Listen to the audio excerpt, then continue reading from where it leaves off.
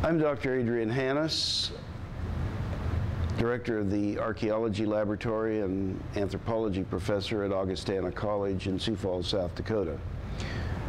This Museum Methods module deals with thematic design and the way in which you, in a museum display sequence, tie in subtly different types of design motifs which you carry through a number of different parts of the display tactics. The example for today's discussion is actually the Mitchell Prehistoric Indian Village in Mitchell, South Dakota. Over the last number of years, we have been developing displays for Mitchell, and early on in the sequence, I made a decision that one of the things we would like to try to tie in, which is part of the prehistoric record, would be prehistoric rock art designs. So what we did was, there are several different places we have worked these in, starting with sandblasting images into the exterior and interior portions of the Archaeodome, which is displayed here.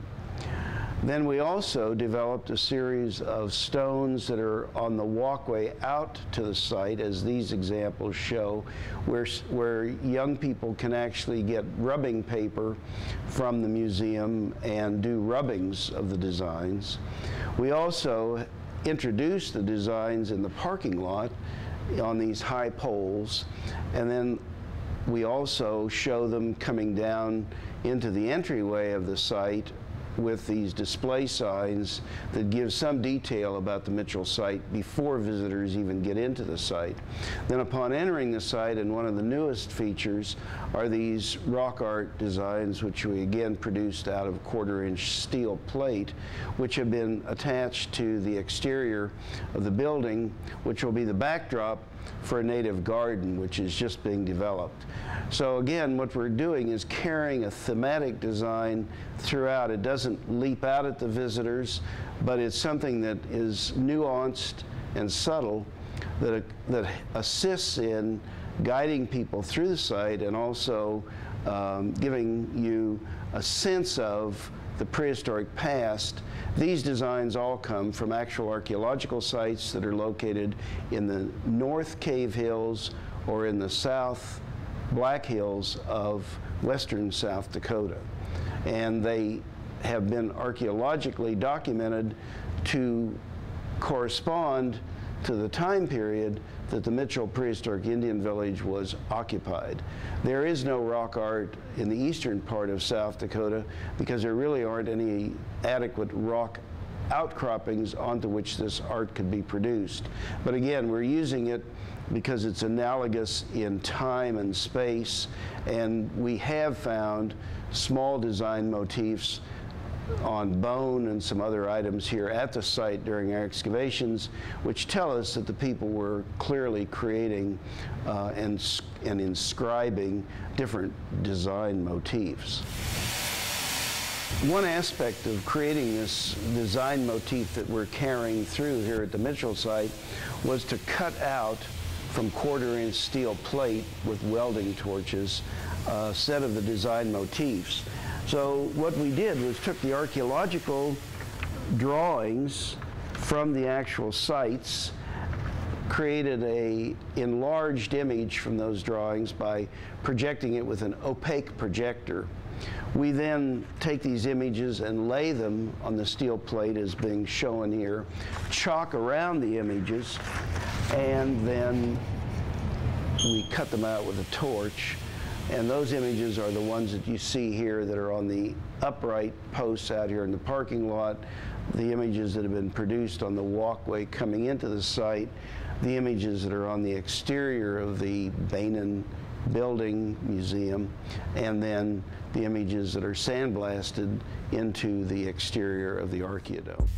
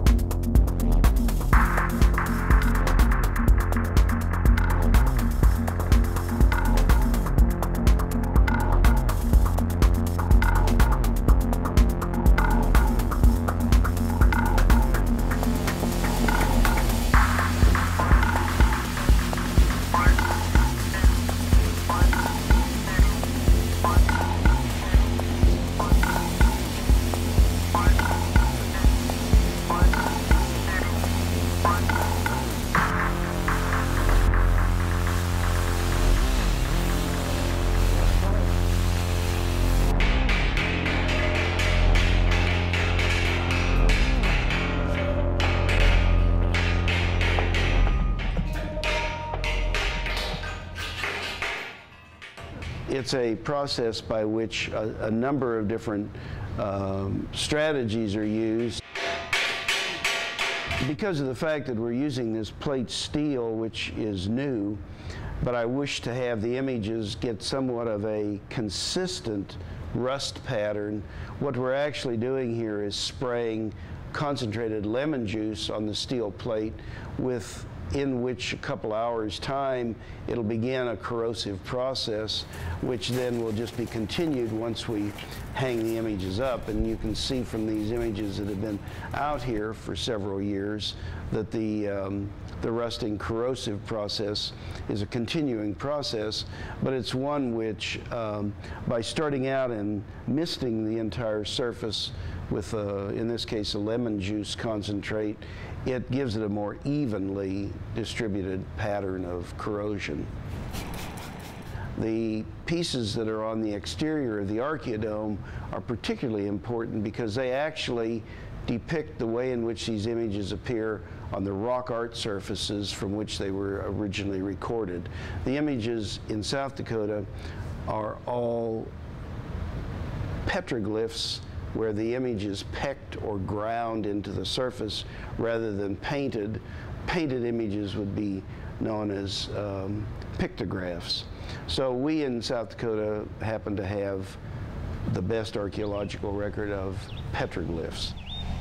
Again, the point of this particular Museum Methods module is to demonstrate that you can select design motifs that are appropriate for the particular museum and set of displays that you're developing, which you then, by applying them in different positions around, in this case, the site itself, both outdoors and indoors, but in an interior museum exhibit from one zone of the exhibit to another, it creates in the visitor's mind something that becomes a tie-together point.